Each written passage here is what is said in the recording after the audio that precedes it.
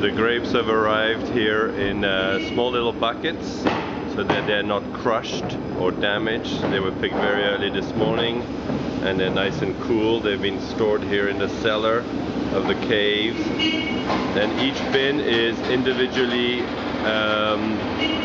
dropped on a sorting belt. Here is the sorting belt where we have the first sorting of the clusters, taking out any other, some grapes that have been sun-dried, any rotten grapes, any other elements, any leaves, anything else that would not be perfect for the wine. So the first sorting here of the actual clusters.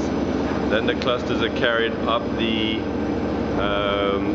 very gentle gravity flow up to this escalator into a destemmer. The destemmer breaks away the berries from the stem, and the stems are brought out here and will be recycled back into the vineyard soil for composting. So 100% destemming here of the clusters. These are fine Cabernet grapes grown here in the Napa Valley. Then the berries fall on a very special sorting table. So this is now the second sorting coming up. The berries are on this shaking table. This is to remove any jacks, any tiny little bits of stems which could have been still included after the destemming. There are little holes so that this was a machine that was adapted from blueberry sorting. It falls through. You can still see some tiny little bit of stems that are included here, so will then be sorted. So the berries flow out now onto the second sorting table. The second sorting table where we have at least 8 ladies. The ladies are always the best at doing this job. They're more attentive. They're going through the berry sorting, berries per berry, taking out any dried fruits, any jacks, any little bits of stems that we wouldn't want to include. They would give green tannins to the wine. So this is the second sorting table. Very few wineries in the world would have a first sorting table, let alone a second sorting table. And then the berries are taken up by this very gentle conveyor system up into the fermenting tank. Here they're fermenting in stainless steel fermenters on this side. There are 3 different types of fermentation used at this winery. Stainless steel tronconic tanks that will put pressure on the cap for long maceration fruit extract. We'll now go into the second cellar where there is a second team. These harvesters that pick the grapes very early at 4 or 5 in the morning. This is the second sorting table. And here we're going to go into wooden fermenters, or actually barrel fermenting. So here again, the clusters are unloaded very gently on the first sorting table. We sort the clusters. The clusters are then taken up into the destemmer.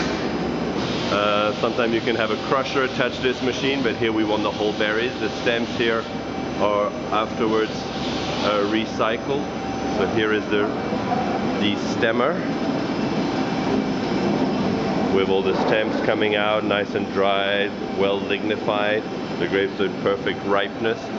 Here's the shaker berry sorting machine. Here are the berries after they've been destemmed, rolling out onto the conveyor system where they are sorted individually. But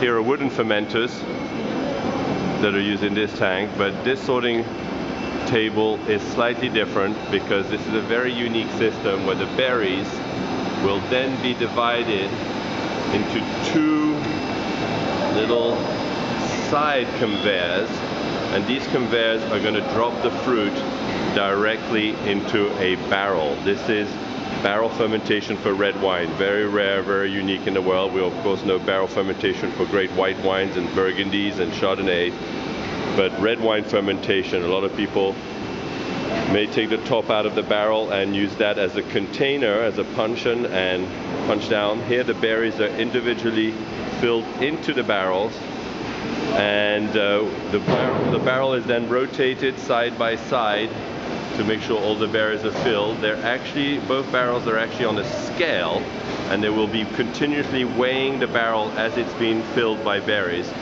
We want to, I believe it's about to 400 pounds of fruit per barrel. We're now at 230 pounds in barrel number 2, which is to my right here of this sorting table.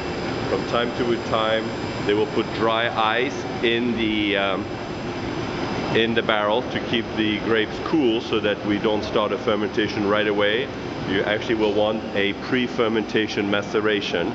So here's some dry ice that's been added to cool the berries, because obviously in a wooden container it is not as easy to control temperature the way it would be into a stainless steel tank. So here dry ice is aided for a slow start to the fermentation. Also, pre-fermentation maceration extracts color from the skins without the alcohol, which sometimes can take some of the bitterness from the seeds, hence the importance of seed maturity when you harvest the grapes. So here the berries, the Cabernet berries, are fermented back and forth.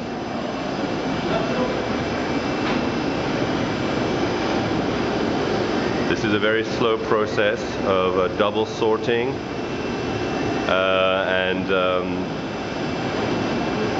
of course only a few pounds per hour are being handled. Very slow, very labor intensive to make some of the top Cabernets here in the Napa Valley.